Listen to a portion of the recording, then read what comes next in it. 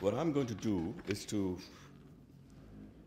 give a slightly more detailed picture of the religious landscape in South Asia, in particular in India, as a response to what both Charles and Jose have said. And I'd like to do this by drawing you into, to give an idea of the traditions that exist in South Asia, particularly in India. I'd like to do this by drawing you into a kind of a thought experiment, a very silly, speculative history over a long period of time. So let's imagine that sometime, in the very distant past, human beings developed the capacity for transcendence, which is to say they were able to holistically examine the whole world, their life, their selves, and to see what limitations there were in all these things, and they also developed an aspiration to overcome those limitations. So they saw that there was a wide gap that was opening up between what they currently were and what they could become at their best, what the world could become at its best. And so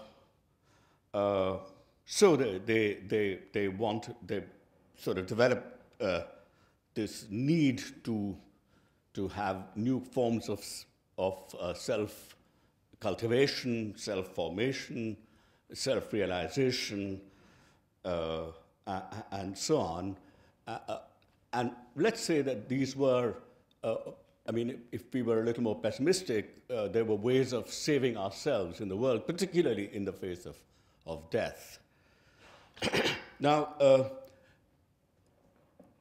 it's doubtful that it was ever possible to get on to this whole process of self-formation, self-cultivation, without some teachings,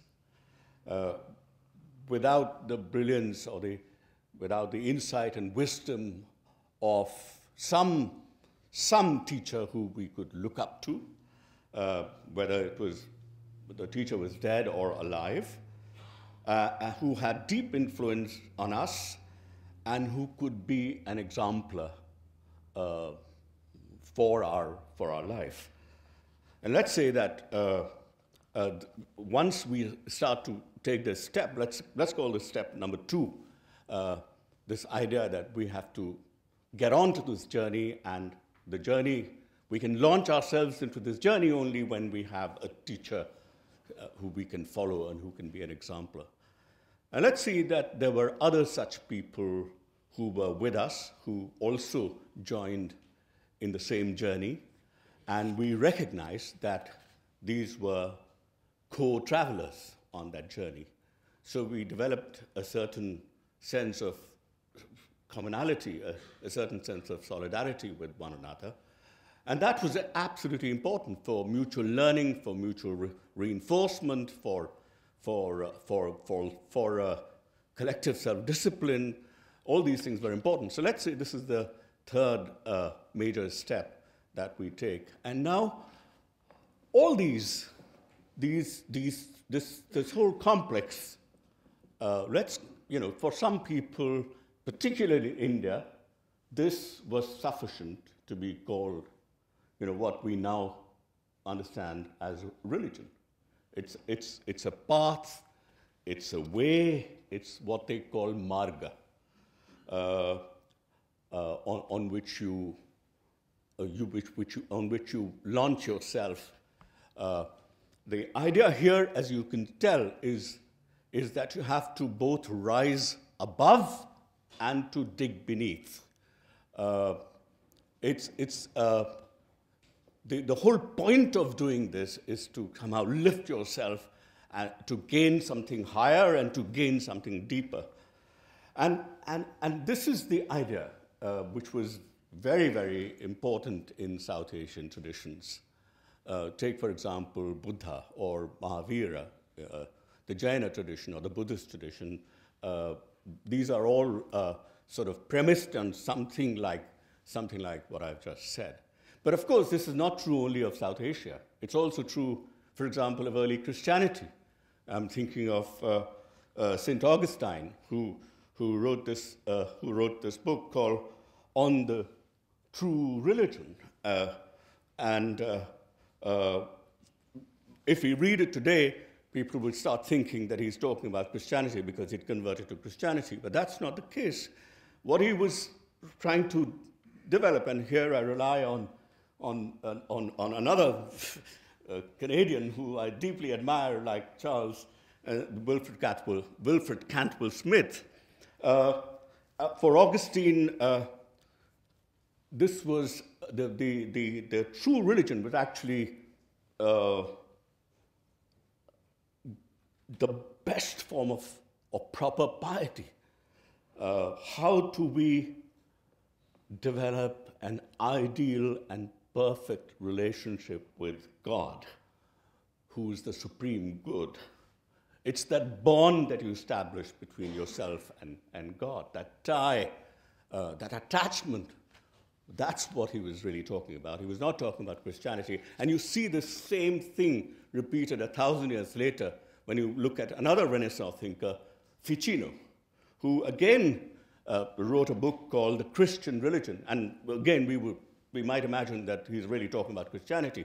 But he wasn't talking about Christianity in the sense in which we understand Christianity today, because what Christian meant at that time was not anything that pertains to Christianity, but that which pertains to Christ. So religio for him, for Ficino, was an instinct that all humans have. It's an instinct that is given to them by the divine. It's all humans have to undertake this journey. And Christian religion was a journey which is undertaken with Christ, with Christ's teachings, and with Christ as an exemplar. So there was another, this is a particularly kind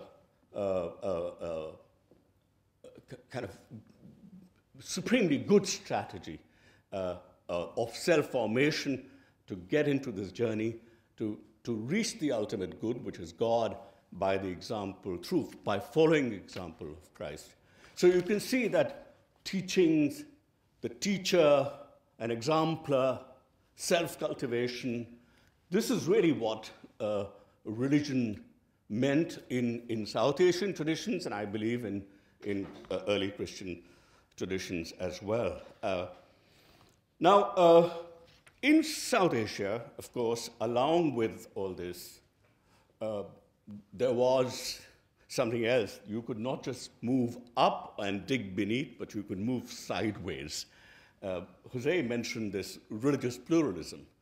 And that is one of the remarkable things about South Asia, which is that there was always in the intellectual, philosophical, religious, social landscape, many, many different soteriologies or ethico-political or ethico-moral perspectives.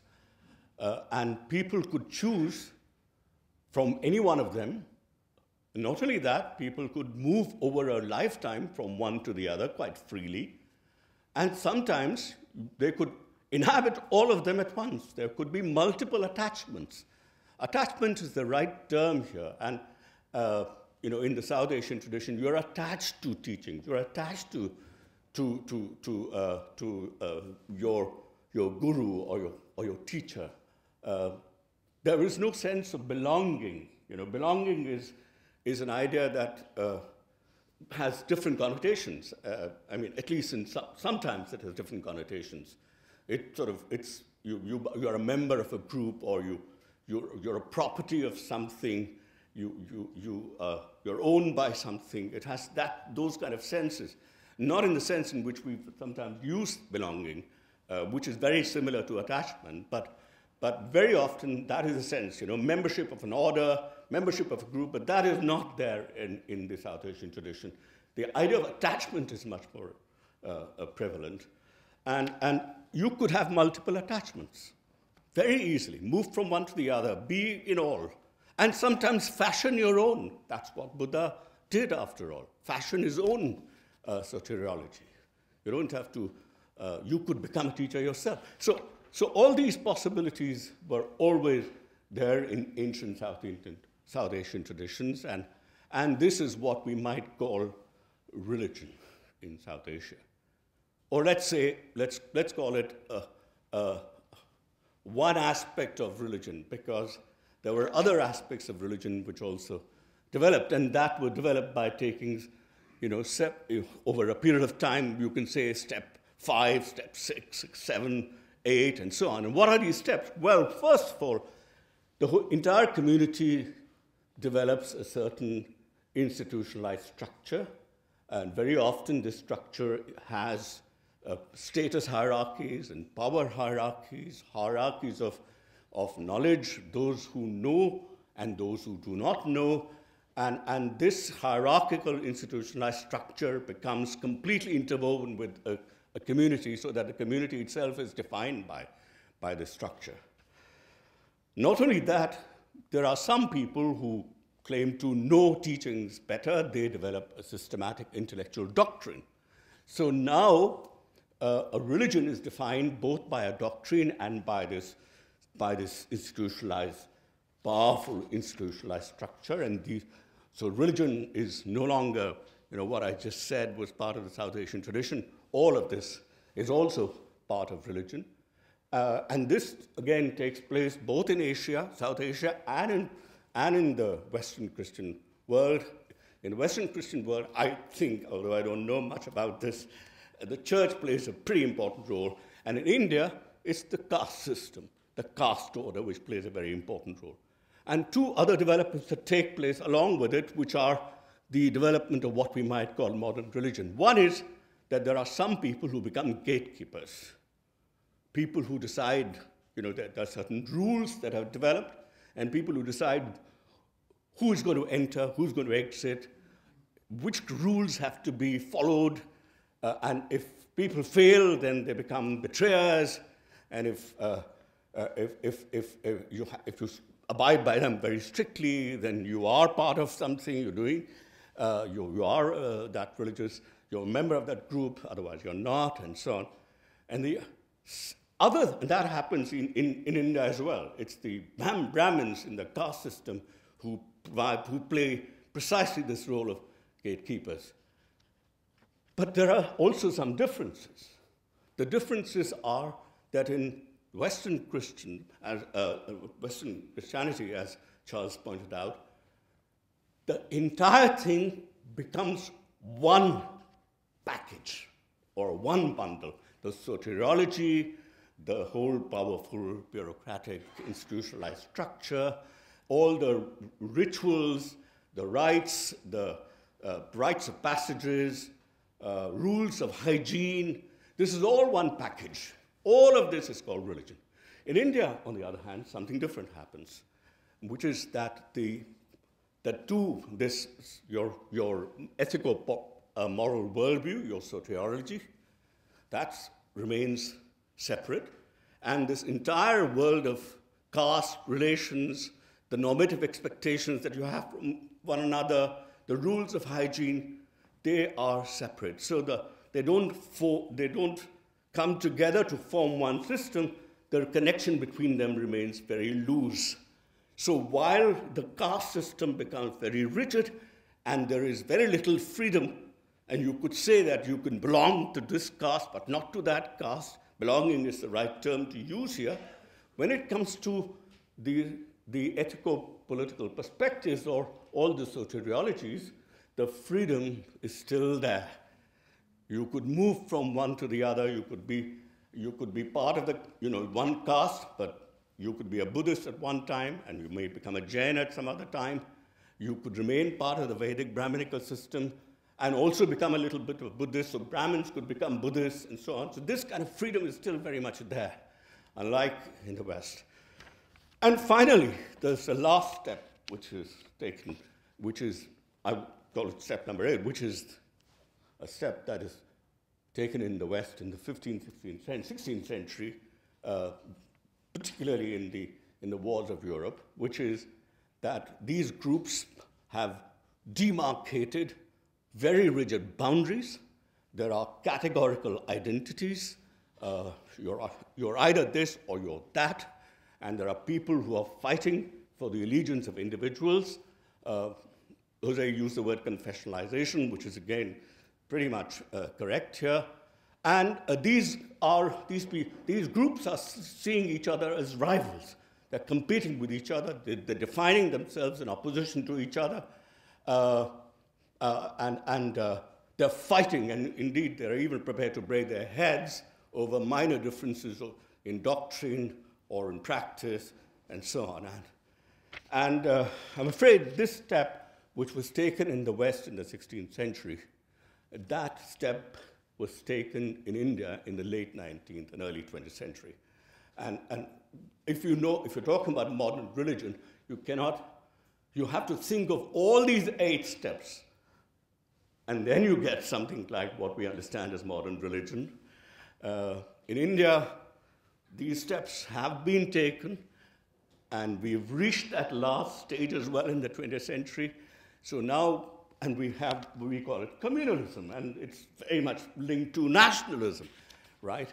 Okay, so I've described as briefly as I could this broad sort of historical landscape, and now even more briefly, let me just talk about some contemporary developments.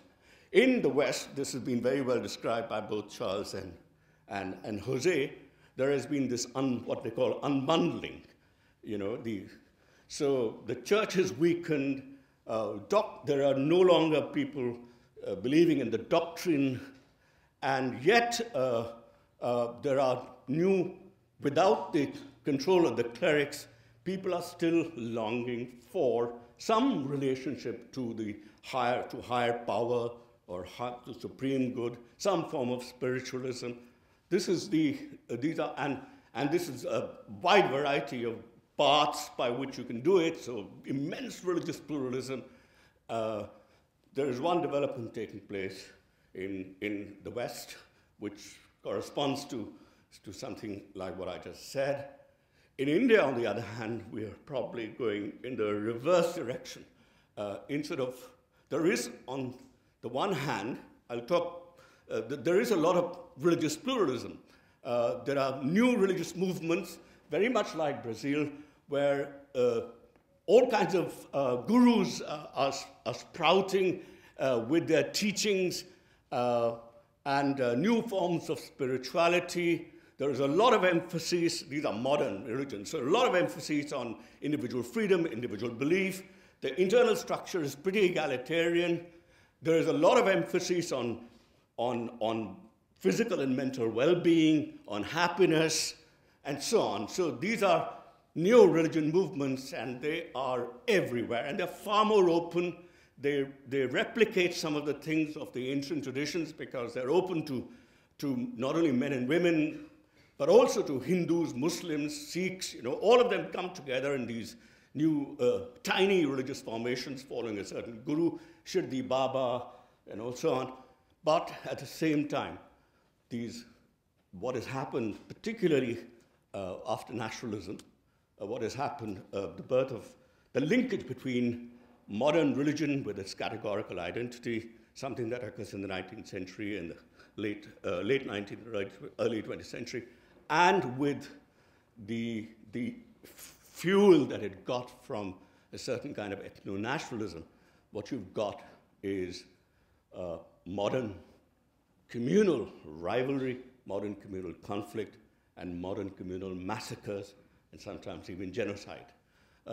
So on the one hand, we see a trend developing which begins to resemble terribly like what happened in Europe in the 16th century.